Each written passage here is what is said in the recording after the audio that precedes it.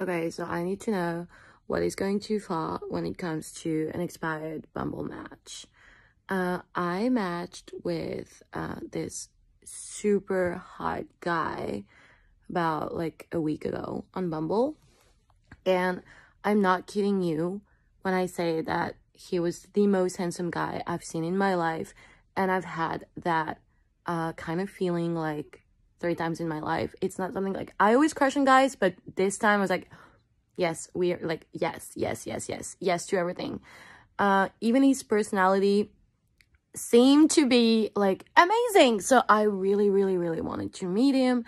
I text him on Bumble, and then, you know, they have like 24 hours to respond or something.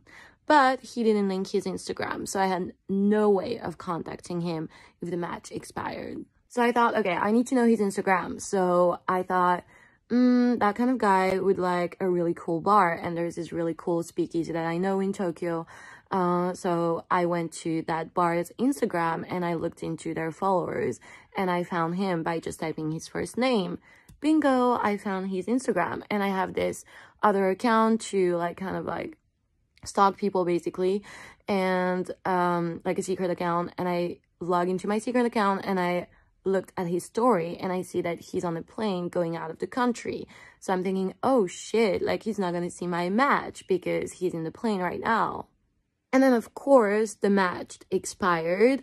So I thought, what should I do? Should I just like add him with my real Instagram and then just text him, because like that kind of looks creepy, because how would I know his Instagram? But I did it anyway because I was like, you know what, it's gonna come off endearing and like I'm confident. So I just follow him on my main Instagram and then I text him like, hey, I thought like our match expired on Bumble, but I thought you were like super cute, so I'm texting you on here because it's a shame like we missed each other. Of course he never saw the message, he never replied. So I was thinking, okay, well, you know what, there's no way he would not reply to me. Probably my DM went into, you know, the request thing and he probably didn't even see it because he probably has lots of DM because he has so many followers, you know, complete denial. So I thought, okay, I need to know more about this guy. So I go to his tagged pictures and I realized that basically a few of his friends are friends with one of my friends. So it's not like a direct connection. So I asked my friend who has mutuals with him, like, do you know this guy? And she's like, no, I don't, but you know what, I'm just gonna text my friend who is friends with him and let's find out if he's single, if he's like a great guy, or if he's a douche. So she texts him and she's like, he's like her ex-coworker, and she goes, oh yeah, I spent all summer with him, but he never mentioned Bumble. I don't even know if he's still on the app, but now he's gone to this country for 3 weeks. He's gonna come back in 3 weeks, and that's probably why he hasn't responded to her, because he's just waiting to be back in Japan. And she's like, oh, but like let's meet that girl, like she sounds fun. And now I'm thinking this has become way too fucked up. Like I'm gonna be meeting his friend through my other friend, and I'm getting, you know, one step closer to him, but I can't stop feeling like a fucking stalker. Finally, Thursday night, I was in a bar and I meet all these cute guys. One of them I add on Instagram, we follow each other, and turns out he's friends with that guy, or at least like they follow each other on Instagram. So finally I have one mutual with him, which brings me a little bit closer, which is insane. And I'm thinking, like, if I was an ugly, gross dude, everything that I did up to this point would be considered creepy, and like that guy would have probably gone to the police. But just because I'm a cute girl, I'm thinking I might still have a chance. But no, I need to stop. I need to quit this. I need to stop this. I figured I would tell this dating story while my makeup is still on, but y'all, this is the best one. Well, it's time. If you're an OG follower from my first original page, then you guys will remember this story because I got on live leaving his house. So this is the guy that took me to California Pizza Kitchen and didn't order anything on the first date, right? I wasn't upset because he knows I love butter cakes, so whatever. Also, he was a little musty because he had just come from the gym. I don't understand why he didn't take a shower or change the clothes. Anyway, he had come to my house before, and this was like our second date. So I was like, all right, whatever. It's time to go to his house. So he invited me over to his house one night, and I was doing my blowout, my silk press. And he was rushing me through the silk press. So I was considering not even doing my baby hair. I get there. He don't like the way I parked. I got to repark 3 times. And then finally he goes, let me do it for you. So then we go inside. He's cooking sweet potatoes, by the way. He's like, these are my favorite thing to cook is roasted sweet potatoes. I look at them sweet potatoes, half of them burnt because he didn't chop them up in all sorts of different shapes and sizes. So he didn't learn to cut symmetrically from Gordon Ramsay or his mother, but that's neither here nor there. Also, he had 2 roommates. 2, so that means 3 people in a 2-bedroom house. You 34 years old and you're a structural engineer. Why you got 2 roommates? They had a sheet separating the bedroom. So he have his mattress on the floor with an airplane blanket on a mattress. And then on the other side is his friend's room. Let's go back to the food for a second, because he was eating this really large bowl of salad and he had it underneath his arm like a football and was eating it like this. And it was really strong smell of vinaigrette, and he kept asking me to kiss him. And I was like, nah, man, I'm not about to kiss you while you're eating a salad. And he was like really forceful about it. And I was like, no, fam. He goes, I want to watch a movie with you. I'm like, okay, but I'm looking around. Ain't no TV. How y'all is 3 people and nobody got a TV? Okay. So he goes, let me go and get my Dell computer. He opened up the Dell computer. This is the part that everybody remembers.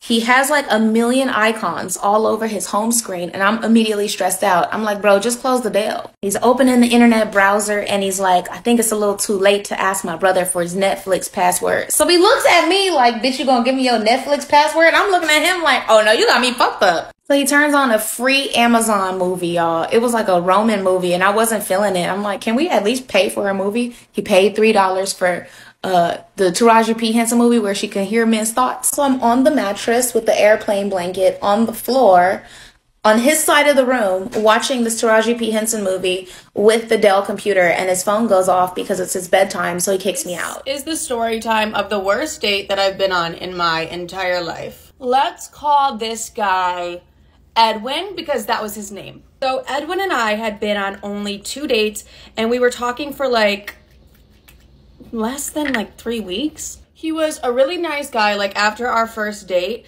it was my birthday a week later, and he gave me like champagne and roses, just like randomly dropped them off at my apartment. So I was like, he's a vibe. So Edwin and I are planning our 3rd date, and he's like, oh, it's your turn to pamper me.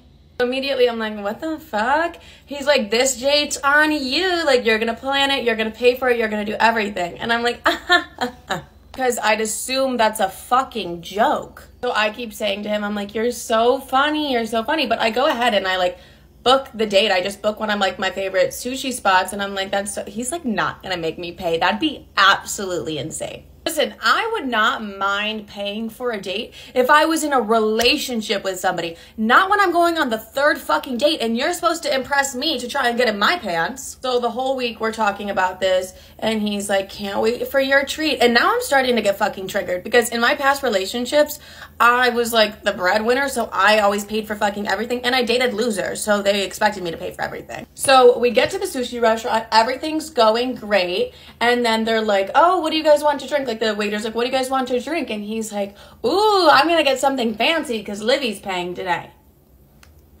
What? So then I'm like, okay, Livy, time to be vulnerable. Let him know about your past. So I let him know. I'm like, hey, like, just so you know, this is really triggering me, because I was used in my past relationships because I was the breadwinner. So this is like super triggering for me. And if this is like a joke to you, it's really not funny. He's like, I'm not kidding. And I'm like, what? He's still kidding. So the bill comes, and he slides it my way, and he's like, here you go. Man, if you're watching, there's nothing that makes a woman drier in the entire world than you like literally sliding the bill towards her. Like, that's pathetic. But I say, fuck it, you know what? If I'm gonna pay like a baller. So I pull out like hundreds. Go to part 2. Earlier this year, I made a video explaining my worst date I had ever been on, and it's in my playlist of Danny's dating stories, but I thought, let's just retell it for everybody who's new. This date happened last year, and I was actually set up by his mom. And him and I talked over Instagram for probably a year before we met in person. It's kind of weird. But a key component to this story was that I was playing a gig, and the mom was there, and she had this beautiful, huge beach hat on, and I just thought,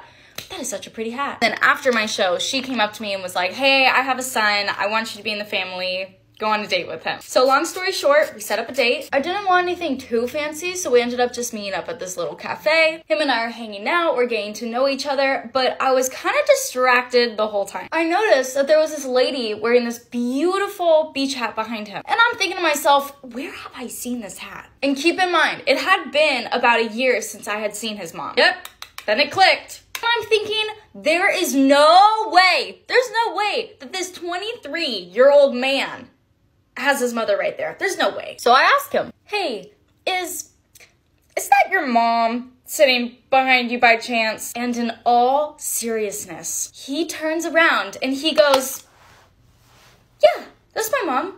I brought her. What? And then the mom turns around and she goes, hi, son.